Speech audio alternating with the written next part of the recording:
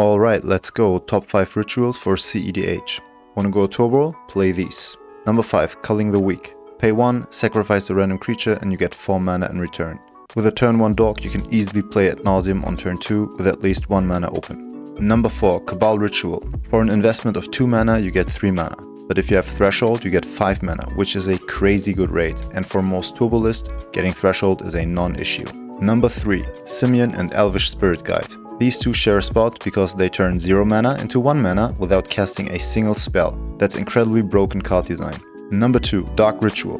A spell that gives rituals their name. Turning 1 black mana into 3 black mana is simply an incredibly rate without any requirements. Number 1, Dockside Extortionist. This goblin can turn 2 mana into 10 mana with ease. Prevalence of mana rocks in cEDH makes it the absolute best ritual in the format. You can loop it, reanimate it, bounce it and recast it. It's just beyond broken.